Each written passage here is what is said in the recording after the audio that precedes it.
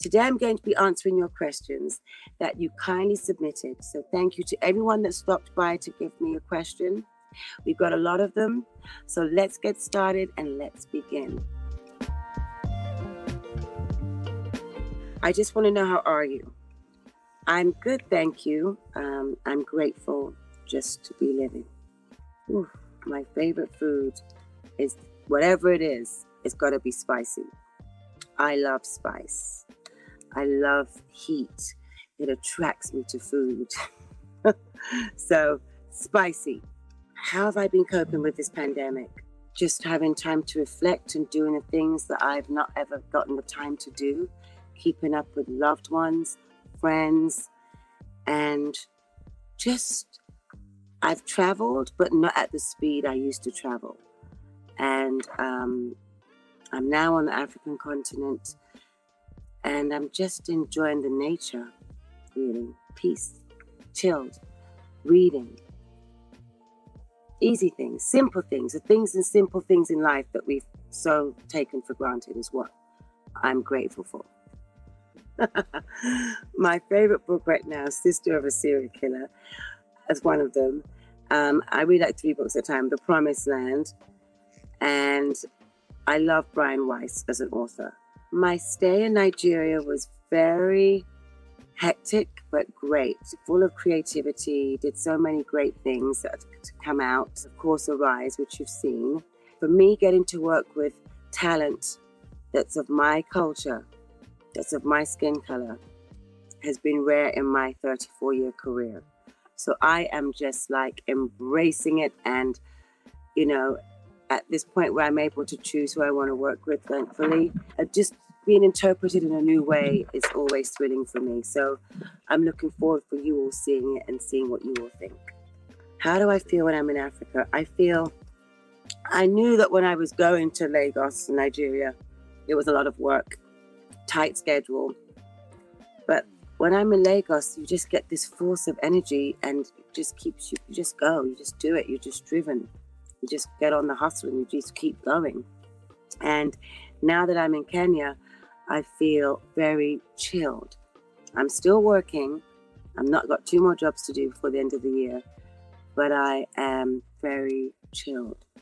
It's a different piece in Kenya. But as you all know, Naomi loves the entire continent. That's a very hard question. I've enjoyed. I know you're going to be like, oh, come on. But the truth is, this was born out of really just wanting to know, keeping up with my friends and loved ones and what they were doing on my dining room table, and turned into something else. And everyone that has given their time to sit and to have a conversation with me, I cannot differentiate of any of them being better than the other. They have all been so joyful, insightful, educational, and learning experiences for me in many ways. And even though I know some of the people really well, it's just getting to know them on a different level. I just find like when you're at home, you're more intimate. And so you're more relaxed. And so you're just really just chilling and just like, you know, doing the banter back and forth to each other in a really authentic way.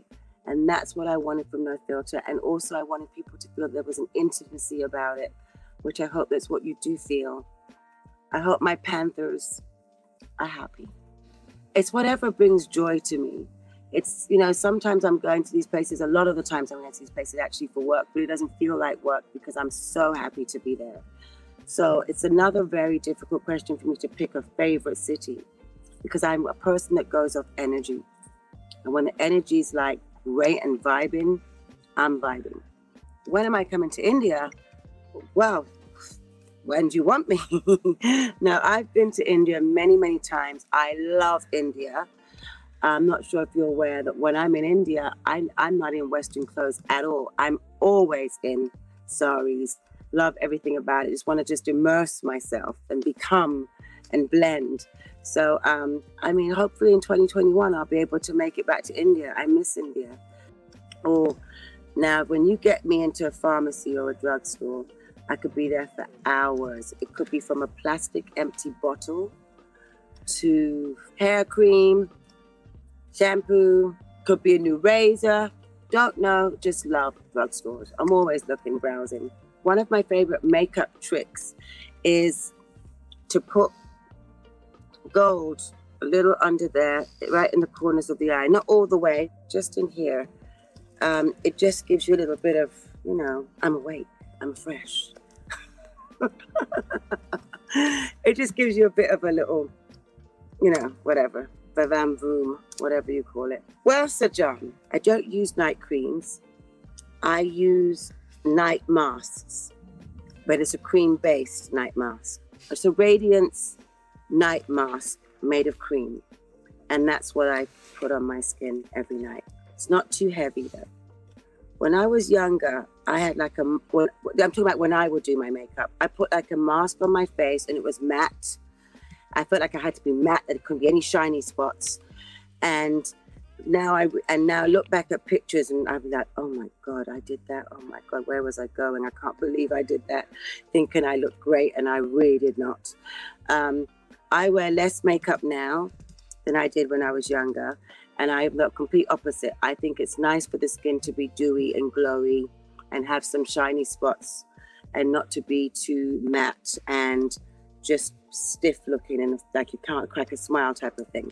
So I think it's really about keeping your skin supple and moisturized and getting as much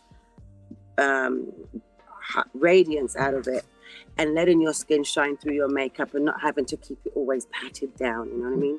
I'm not someone that takes hours to pick an outfit to get ready. I usually pick it in within, it could be within 5 minutes or 10 minutes, but it never goes over 15 minutes. It's usually quite quickly, like I'm wearing this, okay, it's that. It's very that with me. I know I want to wear, when I'm traveling, I know what I want to take to pertaining to where I'm going to and to what the culture is. So I think I kind of dress like that. The fashion industry has changed. It's such a broad question to answer in so many different ways. I mean, we didn't have social media. We didn't take digital pictures. So the turnaround is so much faster than ever before. People want instant gratification pretty much. And when you get to show your work now, it's not just to people in your industry anymore, or people that love fashion. It's people just, the reach is so much bigger. Designers have to turn around collections very quickly. It just seems that there's a constant fashion week everywhere now in the world. And of course, you all know that I fight for balance and diversity. We are getting better, but there's still quite a way to go in a sense of equality and balance in payment, and also in getting those contracts instead of just getting used at one time, you know, as like a standalone object, I would say. I think working on self-love is just like listening to people that you care about, that you respect, that you love, and going through your mistakes as a human being, trying to find your way in life, and realizing that it starts with you, and then you can then pass that on. I'm someone that lives one day at a time, but I just really want to get through this challenging time that we're in. And we just have to keep raising each other up. That's what we have to do. All that I've thought about and reflected about and gone over and mulled over my mind about is the things I want to put into action. And a lot of the things have nothing to do with me. And the most rewarding for me in my industry has been having these conversations that we had with designers around the world about balance and diversity, getting to actually be in some of the events as a model and seeing this beautiful array of diverse models. That made me feel really that we were heard. And being heard is very important. What advice would I give for young Black women trying to find themselves? So don't ever let anyone change the way you feel about yourself. Stand proud, stand tall, keep persevering till you get what you want. You deserve the same opportunities, exactly the same opportunities, equal as anyone else. And don't let anyone try to change your mind and make you think you don't, because you sure do. Thank you again for asking your questions. Please leave your comments below.